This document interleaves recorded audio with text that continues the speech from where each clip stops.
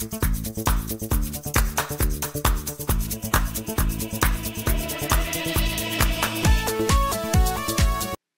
Friends, எல்லாரும் எப்படி இருக்கீங்க?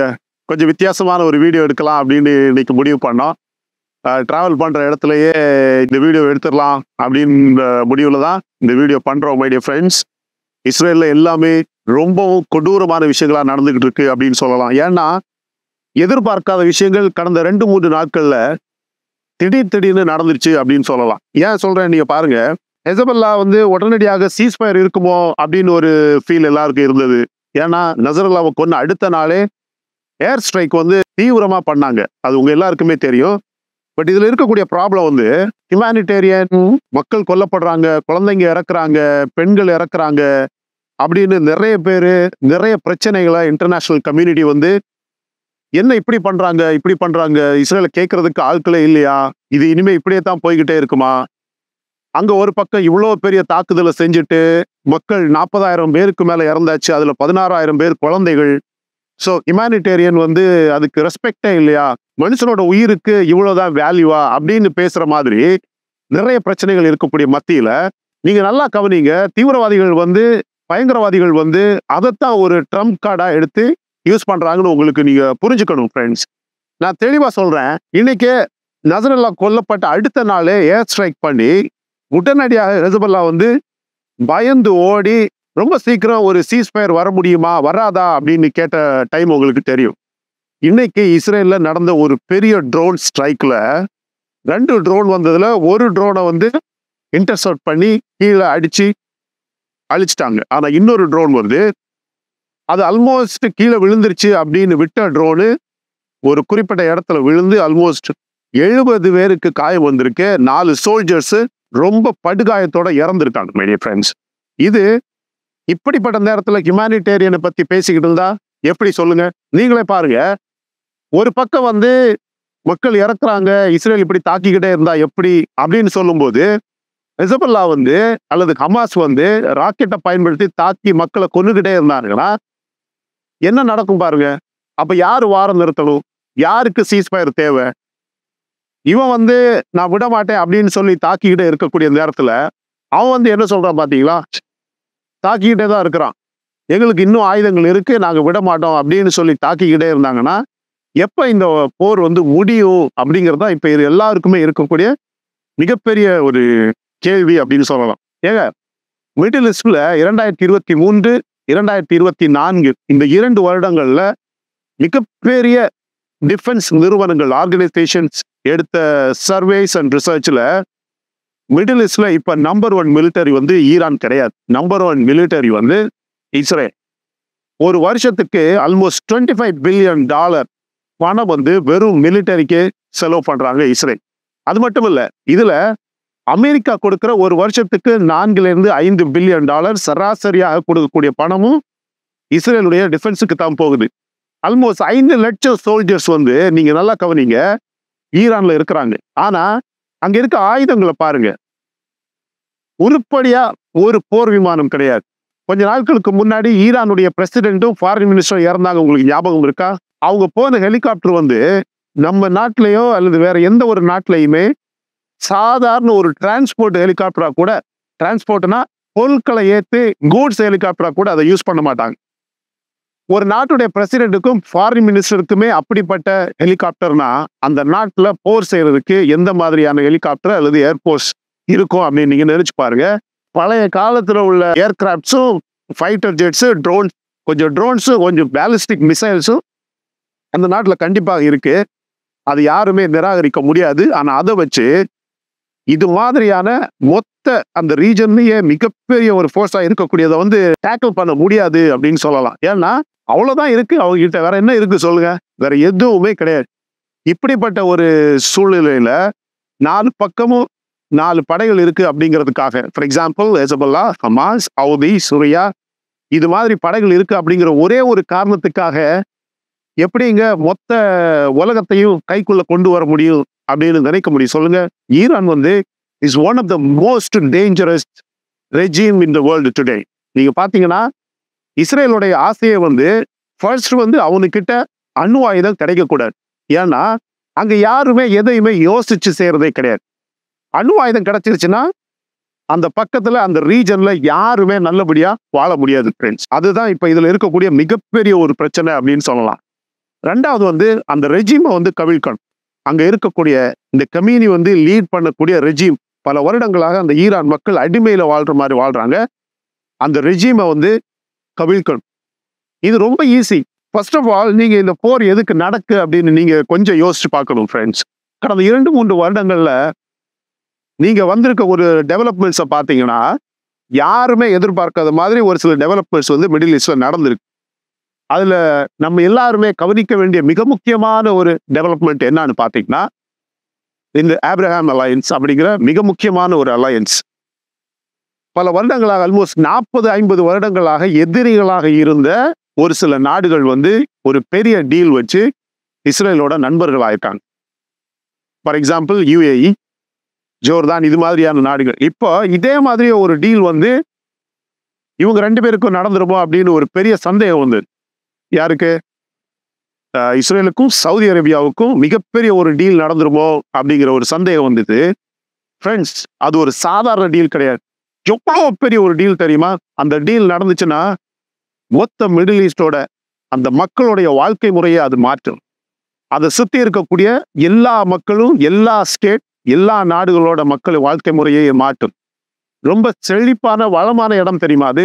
ஆனா இவனுக்கு அது நடக்கக்கூடாதுன்னு எல்லா முயற்சிகளும் எல்லாமே ட்ரை பண்ணானுங்க. அது நடக்காம இருக்குமா அப்படின்னு கேட்டீங்கன்னா இஸ்ரேல் இருக்கிற வரைக்கும் அது நடக்காம இருக்காது. ஈரானுக்கு இப்ப பிரச்சனையே இந்த பர்டிகுலர் டீல் நடக்கவே கூடாது. இந்த normalisation of Saudi Arabia and Israel, இந்த ரிலேஷன்ஷிப் வந்துடக்கூடாது அப்படிங்கிறதுக்காகவே பல ஆண்டு காலமாக பில்டு பண்ண படம் தான் இந்த ஹமாஸ், ஹெஸ்புல்லா, ஹவுதி, சிரியா. ஆனா நீங்க பாருங்க, நான் இப்ப சொல்றேன், இன்னும் 100 வருடங்களாகட்டும், 200 வருடங்களாகட்டும், 1000 வருடங்களாகட்டும், ஆனா இதே இந்த யூதர்கள் இந்த இஸ்ரேல் ரீஜன்ல அவங்க பண்ற அந்த சாபத்தை பண்ணிக்கிட்டு தான் இருப்பாங்க. அவங்க பண்ற அந்த இன்னோவேஷன்ஸை பண்ணிக்கிட்டு தான் இருப்பாங்க. அந்த மக்களுக்கான எல்லா டெவலப்மெண்ட்டும் டெய்லி நடந்துக்கிட்டு தான் இருக்கும். இப்ப பாருங்க, டாட் ஏர் மிசைல்ஸ் டிஃபென்ஸ் சிஸ்டம் வந்துருச்சு. அதுக்கான சோல்ஜர்ஸ் அமெரிக்கால இருந்து இஸ்ரேலுக்கு வர்றாங்க. எல்லா வகையான ஆயுதங்களும் தயாராகுது. ஈரானுடைய நியூக்ளியர் ஃபெசிலிட்டிஸ், ஈரானுடைய ஆயில் ஃபெசிலிட்டிஸ் எல்லாத்தையுமே டார்கெட் வச்சு ஏன் அசாசின் கூட பண்ணுவாங்களோ அப்படிங்கிற ஒரு சந்தேகம் வந்திருக்கு. இன்னைக்கு நடந்திருக்க முக்கியமான விஷயங்களை பாருங்க. IDF சொல்லுது, இந்த யுனைடெட் நேஷன்ஸோட பீஸ் கீப்பிங் ஃபோர்ஸ் லெபனில் இருக்கு பாத்தீங்களா, அந்த போஸ்ட்ல இருந்தே மோர் தென் 25 மிசைல்ஸ் இஸ்ரேலை நோக்கி பாஞ்சிருக்கு. மை டியர் ஃப்ரெண்ட்ஸ், இன்னைக்கு ஹெஸ்பல்லா சொல்லியிருக்கு, இஸ்ரேல் தொடர்ந்து லெபனன்ல தாக்கிக்கிட்டே இருந்தாங்கன்னா நாங்களும் தாக்கிக்கிட்டே தான் இருப்போம் அப்படின்னு சொல்லியிருக்கு. இதே இந்த குரூப் தான் ஒரு வாரத்துக்கு முன்னாடி சீஸ்ஃபயர் கேட்டுச்சு. இப்ப ஏன் இப்படி பேசுறான் தெரியுமா? போன வாரம் நெத்தனியாவும் பைடன் பண்ண போன் கால்ல லெபனன்ல இனிமே நீங்க ஏர் ஸ்ட்ரைக் பண்ண வேண்டாம், கிரவுண்ட் அட்டாக் மட்டும் பண்ணி அங்க என்னென்ன பண்ணணுமோ அதை பண்ணுங்க அப்படின்னு சொன்ன ஒரே ஒரு காரணத்துக்காக இப்ப இந்த ஹெஸ்பல்லா இப்படி பேசுறான். இன்னைக்கு ஒரு நாள்லயே 300க்கும் அதிகமான ராக்கெட் லான்ச் பண்ணி அட்டாக் பண்ணியிருக்கிறாங்க. சரியா? IDF says 4 soldiers, 4 soldiers இறந்துருக்கிறாங்க. Almost 70 பேருக்கு ரொம்ப கிரிட்டிக்கலான இன்ஜுரிஸ் நடந்திருக்கு. ட்ரோன் நான் ஏற்கனவே சொன்னேன், அது இன்டர்செப்ட் பண்ணி அழிச்சதா நினைச்ச ட்ரோன்ஸ் அதுல ஒண்ணு அழிஞ்சிருக்கு, இன்னொன்னு கீழே தர இறங்கி இருக்கு. பென்டகன் சொல்லுது, அமெரிக்காவின் பென்டகன் இன்னைக்கு சொல்லியிருக்கு, ஹார்ட் மிசைல் சிஸ்டம் கண்டிப்பாக இஸ்ரேலுக்கு போகுது. அது மட்டும் இல்ல, அது ரொம்ப ஸ்பெஷலான ஒரு highly technical sophisticated missile defence system. அதை டேக்கிள் பண்றதுக்கு, அதை ஆப்ரேட் பண்றதுக்கான சோல்ஜர்ஸும் அங்க போறாங்க. இதை கேள்விப்பட்டதுமே ஈரானுடைய ஃபாரின் மினிஸ்டர் இன்னைக்கு சொல்லியிருக்கிறாரு, இனிமே ஈரான் மேல வர எந்த தாக்குதலுக்குமே ரெட் லைன் அப்படிங்கிற கான்செப்டே கிடையாது. எந்த மாதிரியான தாக்குதல் வந்தாலும் கண்டிப்பாக அதுக்கான பதிலடி ரொம்ப கொடூரமாக எதிர்பார்க்காத அளவுல இருக்கும் அப்படின்னு ஃபாரின் மினிஸ்டர் சொல்லியிருக்கிறாரு. இந்த ஈரானியன் மிசைல் ஏப்ரல் நடந்ததுக்கு அப்புறமும், அக்டோபர் 1ஆம் தேதி நடந்ததுக்கு அப்புறமும் almost $35 to $40 million டேமேஜ்க்கு complaints tax டிபார்ட்மெண்ட்ல இஸ்ரேல்ல பொதுமக்கள் பதிவு பண்ணியிருக்கிறார். ரொம்ப முக்கியமான ஒரு விஷயம், 49,500 கிளைம்ஸ் ஓவராலா ரெஜிஸ்டர் ஆயிருக்கு. Property tax department property 30,000 complaints register பண்ணியிருக்காங்க. ஆல்மோஸ்ட் $15 மில்லியன் பணத்துக்கு நஷ்டஈடு கேட்டு இஸ்ரேலுடைய பொதுமக்கள் வந்து டாக்ஸ் டிபார்ட்மெண்ட்ல ஃபைல் பண்ணியிருக்காங்க. மை டியர் ஃப்ரெண்ட்ஸ், இந்த போர் இப்படியே போயிட்டு இருந்துச்சுன்னா கண்டிப்பாக இஸ்ரேலுக்கு ஒரு அளவுக்கு தான் பொறுமை இருக்கும் அப்படிங்கிறது தான் என்னுடைய கருத்து. இது ரொம்ப பெரிய அளவுல வைடன் ஆகி இஸ்ரேல் வந்து வேறு வழி இல்லாம எங்களுக்கு லெபனனை இன்வைட் பண்ணித்தான் ஆகணும். இங்க பாருங்க, லெபனன்ல இருக்கக்கூடிய அந்த யுனைடெட் நேஷன்ஸோட பீஸ் கீப்பிங் ஃபோர்ஸை பயன்படுத்தியே பெரிய பெரிய தாக்குதல் பண்ணியிருக்கிறாங்க. அங்கேருந்தே 25 மிசைல்ஸ், அந்த போஸ்ட்ல இருந்தே 25 ஏவுகணைகள் வந்திருக்கு. அது மட்டும் இல்ல, அங்க யுனைடெட் நேஷன்ஸோட ஹாஸ்பிட்டல்ஸ் இருக்கு பாத்தீங்களா, அந்த ஹாஸ்பிட்டல்ல உள்ள ஆம்புலன்சஸை வச்சு ஹெசபல்லா தீவிரவாதிகளை டிரான்ஸ்போர்ட் பண்ணியிருக்கிறாங்க, ஆயுதங்களை டிரான்ஸ்போர்ட் பண்றாங்க. இன்னைக்கு நெத்தன்யாஹூ ஒரு ஸ்பீச் கொடுக்குறாரு. அந்த ஸ்பீச்ல சொல்றாரு, காசால எப்படி யுனைடெட் நேஷன்ஸோட ஆர்கனைசேஷனை பயன்படுத்தி மக்களை பயன்படுத்தி ஒரு ஷீல்டா பயன்படுத்தி அட்டாக் பண்ணாங்களோ சேம் இன்னைக்கு லெபனன்ல நடக்கு. அதனாலதான் அவர் சொல்றாரு, அந்த பீஸ் கீப்பிங் ஃபோர்ஸ் எல்லாம் உடனடியாக அந்த இடத்த விட்டு காலி பண்ணுங்க. ஏன்னா கிரவுண்டு அட்டாக் பண்ணும்போது படைகள் வந்து முன்னாடி போக முடியலைன்னா ரொம்ப கஷ்டம் அப்படின்னு சொல்லியிருக்கிறாங்க. ஸோ இன்னைக்கு நம்ம ரொம்ப முக்கியமாக கவனிக்க வேண்டியது, இந்த யுனைடெட் நேஷன்ஸ் ஆண்டனி கட்டரர்ஸ் வந்து இப்படியே இஸ்ரேலுக்கு எதிராக எல்லாம் பண்ணிக்கிட்டு இருந்தாருன்னா எனக்கு என்னமோ அவரோட உயிருக்கும் ஆபத்து வரலாம், அந்த மொத்த ஆர்கனைசேஷனுக்கே ஆபத்து வரலாம். இந்த இடத்துல அமெரிக்கா இன்னும் கொஞ்சம் ப்ரூடண்டா, கொஞ்சம் ஸ்மார்ட்டா யார்கிட்ட எதை சொல்லி இதை ஏதோ இப்படித்தான் பண்ணணும் அப்படின்னு கரெக்டா அது இவங்க இப்படி பண்ணலைன்னா எல்லாருக்குமே கஷ்டமாயிடும். This is the right time. America வந்து யாரை கண்ட்ரோல் பண்ணணுமோ அதை கரெக்டா கண்ட்ரோல் பண்ணணும், இல்லைன்னா ரொம்ப கஷ்டம். மை டியர் ஃப்ரெண்ட்ஸ், இன்னைக்கு இந்த வீடியோல நம்ம சொல்ல நினைச்சது ரொம்ப முக்கியமான கருத்து. யாருமே இஸ்ரேலுடைய பொறுமையை சோதிக்க கூடாது. ஏன்னா அப்படி சோதிச்சாங்கன்னா இந்த பிரச்சனை மிகப்பெரிய ஒரு வைடு வார் ஆயிடும். ஏன் ஒரு பெரிய உலகப்போர் சொல்றேன், அந்த உலகப்போர் வர்றதில்ல பிரச்சனை. எந்த மாதிரியான ஆயுதங்களை பயன்படுத்துவாங்கிறது மிகப்பெரிய ப்ராப்ளமா இருக்கும்.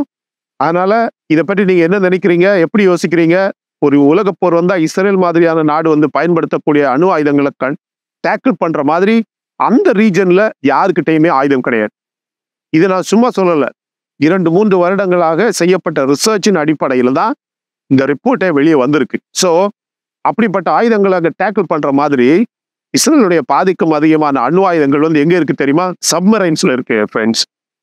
அவனுடைய நீர்மூழ்கி கப்பல்ல இருக்கு. அதை டேக்கிள் பண்ற அளவுக்கு அங்க யார் இருக்கிறா? ஜோர்தானா, சவுதி அரேபியாவா? ஈரான் கிட்ட பேலிஸ்டிக் மிசைல் தவிர எந்த மாடர்ன் வெப்பன்ஸ் அண்ட் எக்யூப்மெண்ட்ஸ் கிடையவே கிடையாது.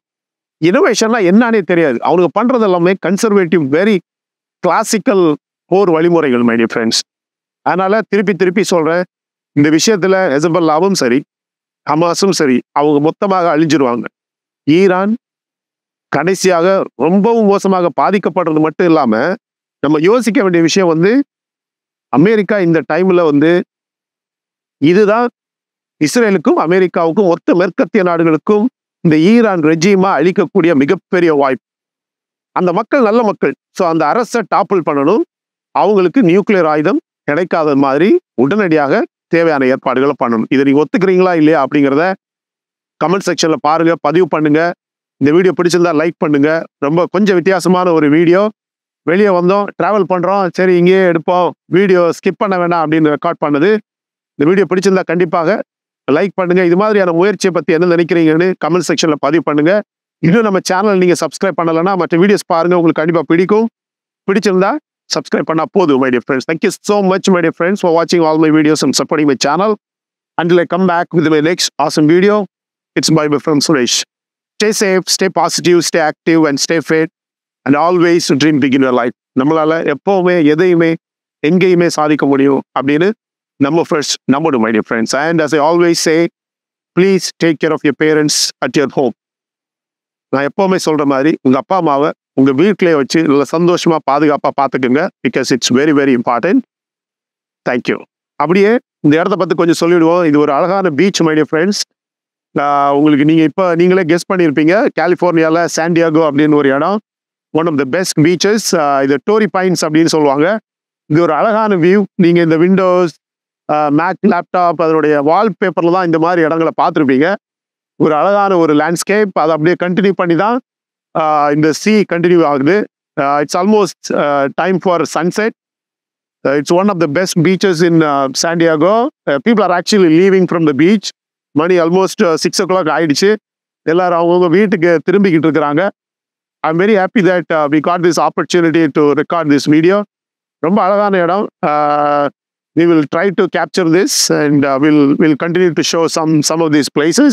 There are some drones flying together. You can see that. It's an amazing view. That's all I can capture, I believe. Seems like these are some military drones just flying over the beach water. Yeah, just flying over the ocean. Perfect timing. Oh my God. Yeah.